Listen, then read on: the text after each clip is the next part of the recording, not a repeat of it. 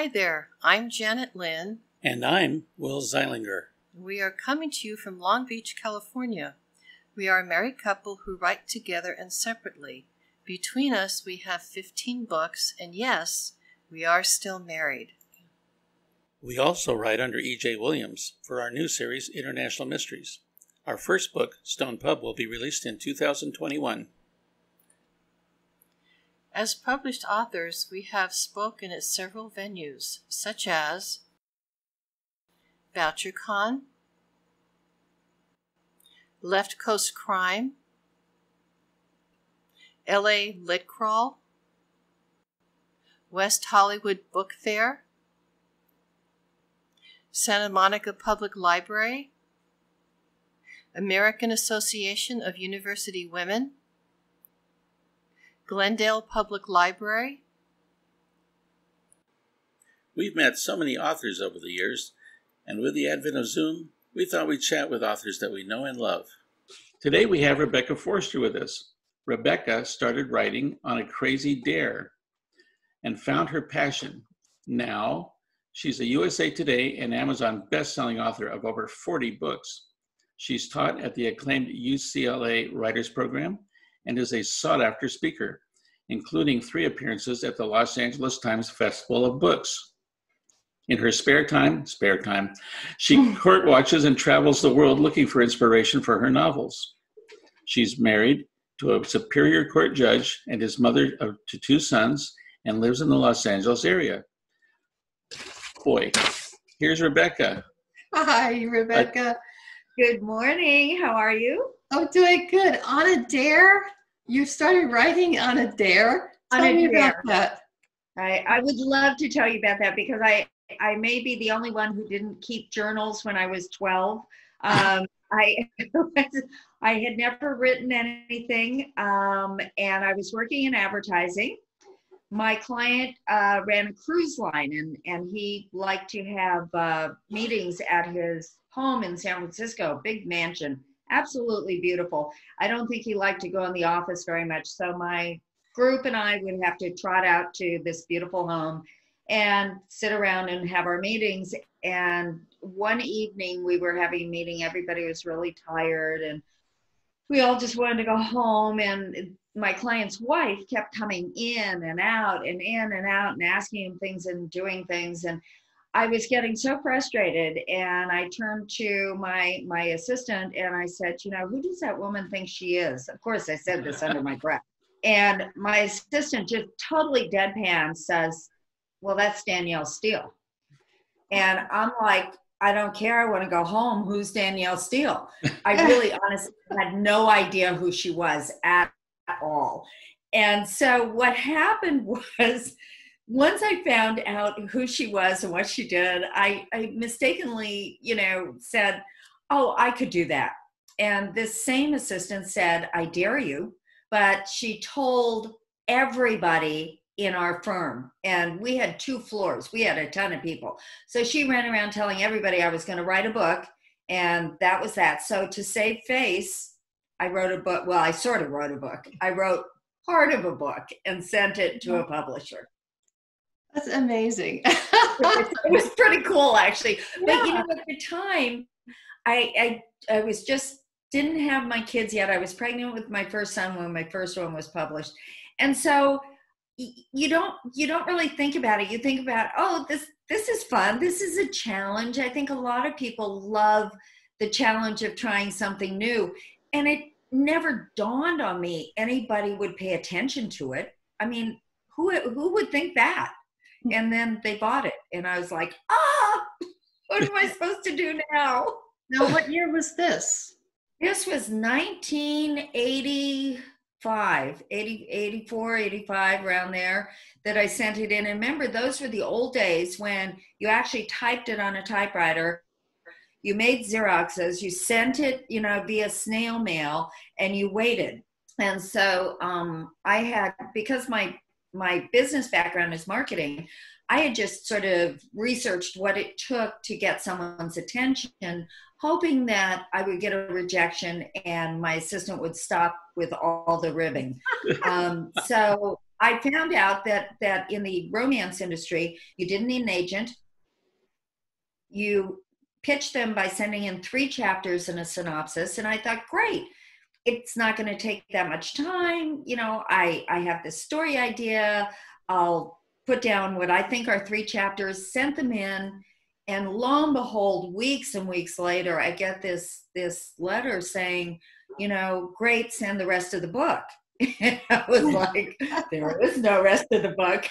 And so what I told them, which is fictional, was I said, I'm going to Europe for 6 weeks for business, which was the hugest lie. What I did for 6 weeks was lock myself after work into a back room and finish the book.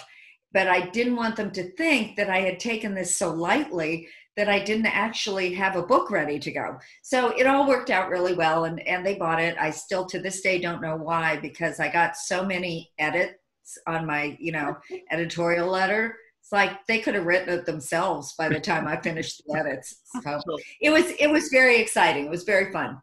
So you started out writing romance. How did that transition into writing thrillers? Well, kept killing people before they got in bed, and I got fired from romance. It was a nice firing. My editor just said, I really don't think this is your genre. And I think, Janet, you actually, you know, sort of are joined at the hip with me on this one. It's not that I don't love a good romantic story. I do. I just don't write one very well. And I have the utmost respect for romance writers. I was a longtime member of Romance Writers of America, even when I started writing thrillers. And I just think their discipline is incredible. How they can be so disciplined to write multiple books a year and still be as creative as they are is exceptional. Mm-hmm. I just was not in my writing, and it took me a while to figure this out. I think because I did start on a dare, did start as a lark, I hadn't really thought out the process of perhaps making this into my career. And so I was just writing what I felt like writing. And what happened was, while I was doing that, I found a voice that felt more comfortable, which was in the thriller genre. Mm-hmm. So I realized I really don't like happy endings. I really, you know, don't like a linear storyline. I kind of like to be all over the place with subplots. And so I wasn't fitting into the romance genre. And it took me a long time to figure that out. But once I did, it was just like, oh, it was such an epiphany. And then I started thinking I could do this for a living because I really love what I'm doing now. And it was nice. I'm envious of people who know that from the beginning. Do you feel that your marketing background helped you with your writing? Yeah, I do actually. Well, in weird ways. If you're talking about actual writing, I think my business background helped me to be incredibly disciplined. So even to this day, and I've been now writing full-time, I've been writing 35 years, I've been writing full-time about 25 years. But I approach it even today as if I'm going to work. So I am not a pajamas writer. I am not someone who says, oh, wow, I can just, you know, I'll work when I feel like it. If I don't work as if this is a profession, I find I am not creative and I am not an effective marketer for my own work. So I'm a firm believer in getting up, putting on your makeup, you know, dress in real clothes, no fuzzy slippers. And I also get out of the house. I don't stay in the house to write. If I do that, I'll cook. I'd rather clean the bathrooms, really, rather than sitting down in my home to type. So when I go out to this little coffee shop I've been going to for 20 years, not only do I realize I'm at a workplace, but it also has this sort of ambient quality where I'm registering the people who are coming in.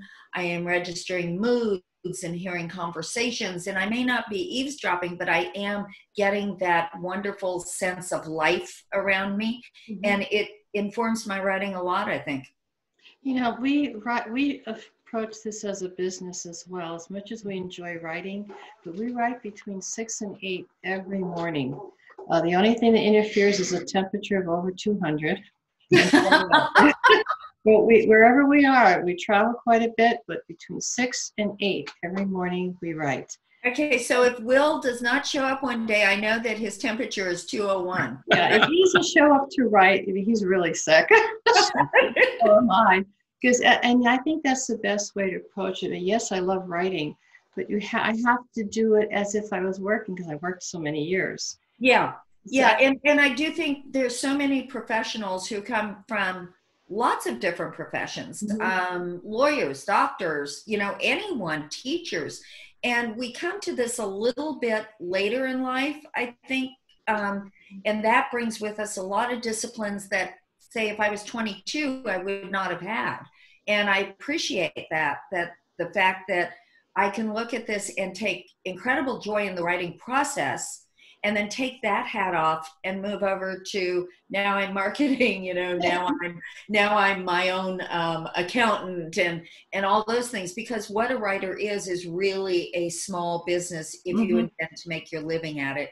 That's what we are. We just don't have a counter, and we don't sell things over that counter, but we are responsible for so very much. And if you don't take joy in it, it's going to show in your writing, I think. Yeah, you have to enjoy what you're doing, no matter what you do. I'm impressed, though, that you can only be a dedicated writer for 2 hours in the morning. Yeah. I have at least 4 to 5, and I've got to really, really pay attention. I must be as slow a writer as I am a reader, because you guys are really well, we picked that time of morning. You know what I mean? Yeah, but we picked that time of morning because nobody's at the office yet. Nobody's calling us. The phone's not ringing.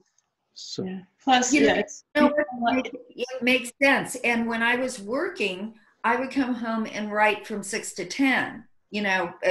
This was before, the baby and all that. And that you adjust, you do adjust. Yeah. And then when I started writing full time, that transition was very tough for me, because my whole being had been wrapped up in corporate work for so long.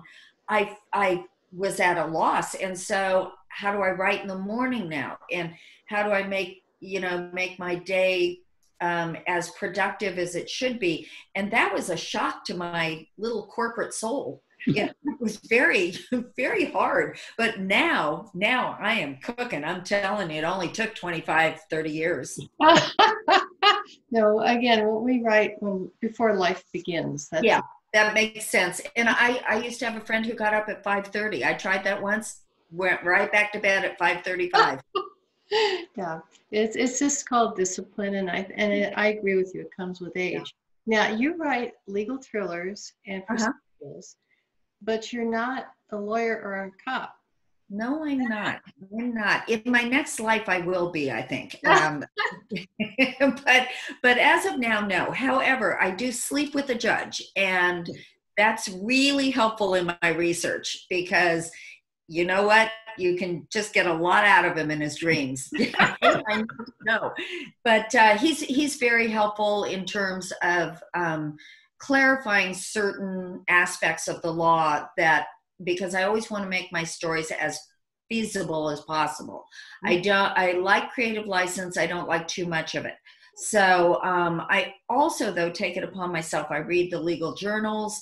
I am truly a legal voyeur. I love anything having to do with the justice system. So I court watch a lot. I go down to court. I sit in on trials, both civil and criminal. I attend, sometimes I attend the legal conferences. I've actually been a speaker at the legal conferences, which shows you that most lawyers want to become writers. Most writers want to be lawyers. But the most exciting thing I've been doing lately is I've been a participant in what they call citizens colleges with the DEA, Drug Enforcement Agency, with the ATF, which is alcohol, tobacco, firearms, and now they have bombs also. These are 8-week intensive courses where I learned, for instance, I got a giant box of something, and it was the fragments of a bomb, and I had to try to figure out, what was the trigger mechanism. And it's fascinating things. Anyone can do this, but I think for a writer, it's particularly interesting. So I do that. I just try to find any experience that's going to make the writing more exciting, because I can now write about it because I've been there. I've held that gun, or I have looked at the bomb fragments, or I have, gone out on a ride along. So I really want to do that. But ever since I can remember, I've read true crime, stuff like that. So I think it's just kind of inborn. I know they say you should write what you know, but I also think you should write what you love. And I love the idea of one person, one cop, one lawyer, one defendant against, a huge system. I think that would be terrifying. I will never commit a crime, by the way, never, because I don't want to go up against the system at all. So I'm so good. The judge knows you really well. Yeah. That's the wonderful thing about belonging to writers' organizations like Sisters in Crime or Mystery Writers of America and romance writers, is they offer so many resources. You talk about going on ride-alongs and all that. Janet and I even took a lockpicking class. Yeah, awesome. We're going to write about it. We should learn. So we went up to somewhere in East LA. And we learned I learned how to crack safes too. He's not very good at it. Okay, that's good. Of course, you got the touch. You've got the touch. I know. There's some girl stuff crime and there's some guy stuff crime. So yeah, it's nice you two have worked that out. But they both break in. That is really cool. The lockpicking class. Wow. Well, if you ever need to get into chambers, I have an in. So don't worry about it. Let me know. Now your first mystery series, I would have to call it crime series, of the Witness series. Right. You've got over 3 million downloads. I know. Isn't that amazing? That is, I tell you, I think there were a couple of things that happened with that series. It was so strange. It was meant to be one book, one standalone book, and Penguin Putnam purchased it, but the editor who purchased it said, let's make it 3. And so I'm like, okay, I've never done a series before. I have no idea what I'm doing. But when you're offered that kind of contract, of course I can do that.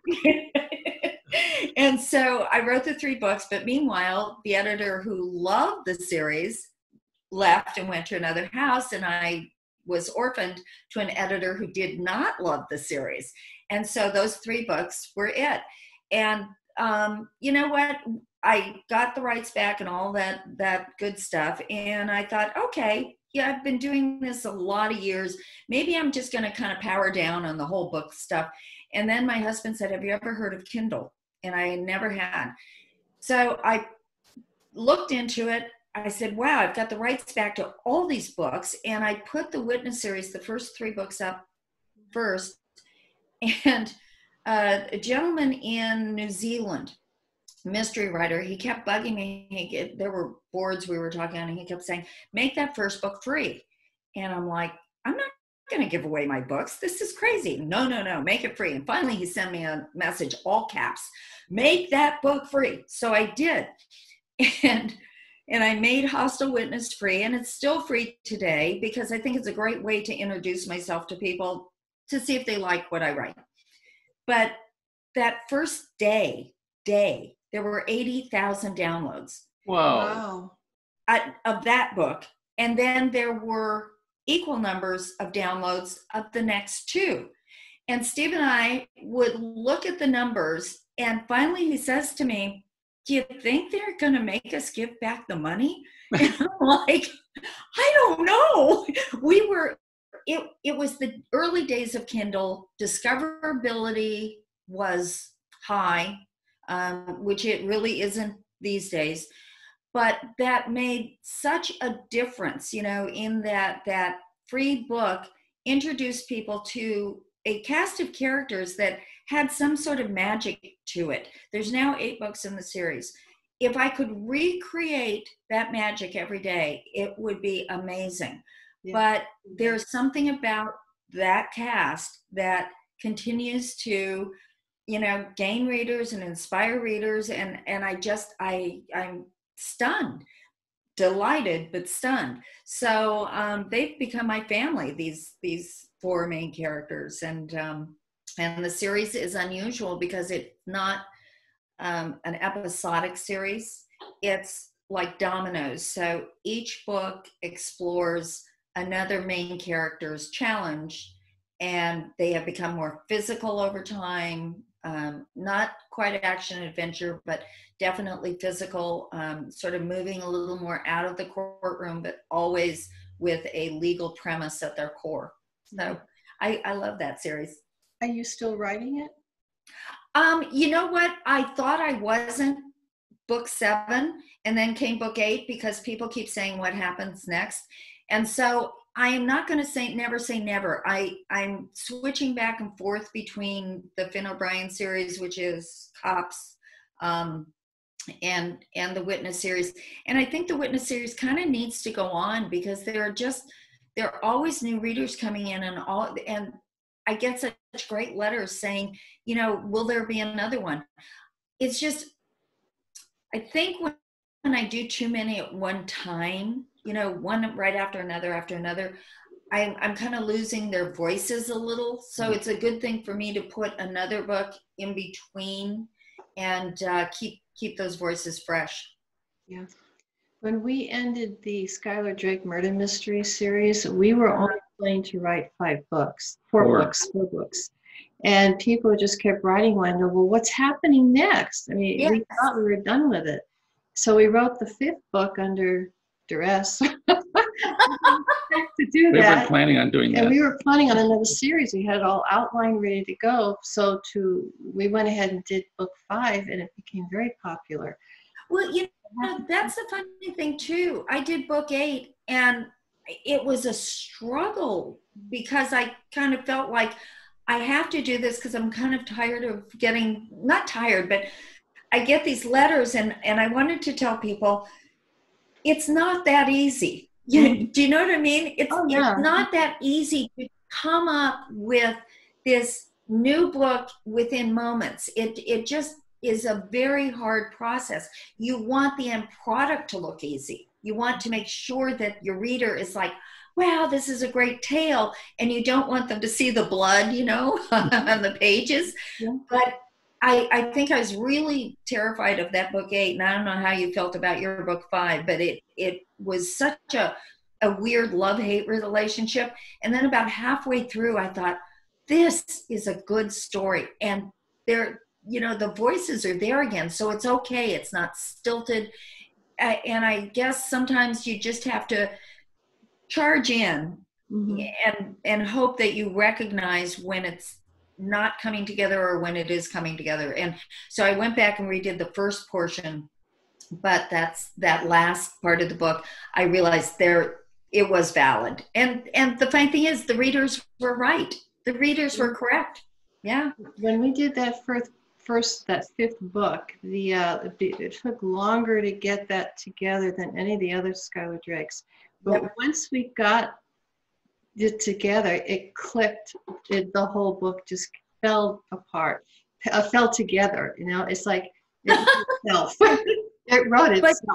But there is a rhythm. There is a rhythm to this, and you can argue, should I stop and go do something else and then come back, or you know, what should you do? And I guess my problem is I have standalone books that I adore that I'd love to make into series.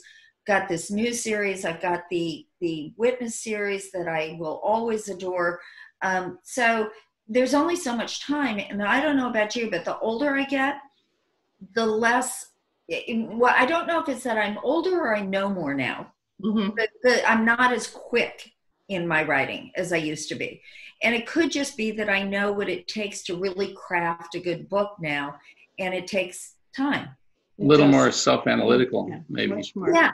Oh, absolutely. Well, we closed the door on the first series. You did? Reluctantly, to move on to something new. But we both we think we suffered depression because it was like leaving a town where you've lived for quite a while. 5 years. Yeah. Oh, yeah. And also the other thing is, you know that it works. You know, when you start a new series or you start a new book, you may think, wow, this is such a great idea. And then the reception is not what you had hoped. You know, like one of the hardest things is to see a review and say, I love this book, but I really love the Witness series. And it's like, but I put my heart and soul into this book. And I appreciate it. I know what they're saying, but yeah, I agree with you. There is a sort of deflation, you know, when you move on to something new. But I would imagine, I mean, have you really closed that door after book 5? Do you think? I've decided always to leave mine cracked a little bit on the Witness series. Oh, there's always that possibility There's somewhere. always a possibility of a 6th book, but we're so much involved with this new series. But again, it was the depression. It took us almost a year to get back writing something else, because once we gave it to the editor, we came home, we were depressed for several weeks until we got I believe that. We got it back, and it looked like she bled all over it. Yeah. So, Well, part of why we changed was our first Skylar Drake series all took place in the 50s. And our new series moves up 10 years to the 60s. And it's a different approach, and it's more thriller than it was detective mystery. Yeah. Wow, you're moving into the 60s? I remember the 60s. Oh, so I wouldn't go back there. This is early 60s. Early 1960s. Oh. And okay, that, early 60s is fine. So I did have a pair of white boots I really loved. You know, I would go back for those white boots. I still have my suede hat. I wear it at Halloween, and that's all I could do it for. Well, I can still wear the same socks I wore in high school.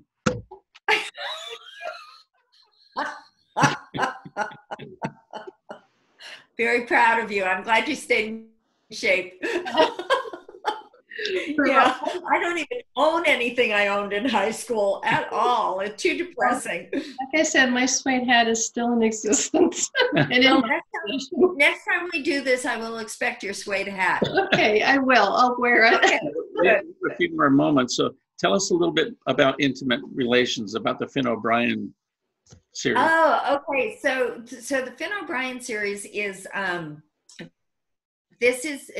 the hero. Finn O'Brien is actually inspired by my brother-in-law, who came to this country from Croatia. I should have made him Croatian, but I was afraid my brother-in-law would get upset with me. But he came to this country when he was 17, and you know, now he's in his 50s. And it's interesting. It was interesting to me how even after all this time, he has one foot still in the old country and their cultural values, and one foot solidly here in the United States. And so I thought this would be a really interesting character who is responsible for upholding the law, because, you know, what law do you uphold? There is that sort of ancient law from the countries you come from, which I always find fascinating to look into these laws of countries that are so old. And then there is this new ever-changing American, you know, street justice and court justice and all these things. So Finn O'Brien is this combination of old country and new country. And his partner is a big blonde-haired Texan lady who I adore, Corey Anderson. And what I did was I chose to put them, while the Witness series goes out through the world, you know, like, and to other states, Alaska, Albania, Hawaii, there's Philippines. This one looks way deep into Los Angeles, into the micro areas of Los Angeles. So foreign relations is Little Ethiopia. Secret relations is Richland Farms, which is the only farm area left in all of the sprawl of Los Angeles. These are these teeny tiny little spots that people might drive by and never notice. And I just find it really fascinating what can go on there. For instance, Little Ethiopia is just a half a block of Ethiopian restaurants. And yet there's a center there for immigrants, and they talk about the problems with Eritrea and the brutality of of the wars there. And I thought, wow, here's this whole group of people that have their own crimes that they are fleeing from. And yet here they are in America. So I find this really fascinating. It's a little more gruesome. It's definitely more hard-edged than the Witness series. But I kind of like challenging myself in that direction. You know, where is that line? And I think I never crossed the line between gratuitousness, you know, in terms of violence or relationships. But I do want to acknowledge that LA is not just this huge sprawl. It's real people with real strange different attitudes and points of view that they bring to this city that we don't notice as much because we're not, you know, an upward city. We're an outward city. In Chicago, you know where all the different areas are, the Irish, the this, the that. In LA, it's not as noticeable. So I'm now on book 4, and book 4 is Intimate Relations. It'll come out next year, early next year. And it takes place in the Brewery downtown, which is actually East LA. It's the largest artist colony in the world. My son used to live there. It's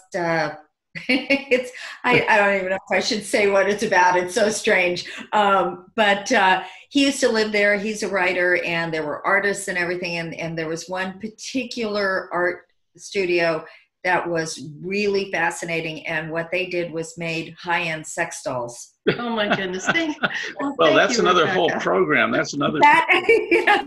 Well, you know what? I haven't quite exactly worked out the whole thing, but so far so good. It's moving right along. We'll see. Thank you, Rebecca. We appreciate you coming on, and I'm looking forward to your new series. Yes. Thank you so much, and yours too. This is very exciting for both of us. Thank you. And I'd like all our viewers to know that we'll have your website, your website at the finish of this. So we'll get together and have to talk again. Yeah. Thank you. Yeah, absolutely. Anytime. I'm getting to really love this Zoom thing. Thank you. Mwah. See you later. Thanks, Rebecca. Thank you for watching. We will see you next time on Chatting with Authors. Be sure to push the subscribe button at the bottom of the screen. Stay safe, everybody.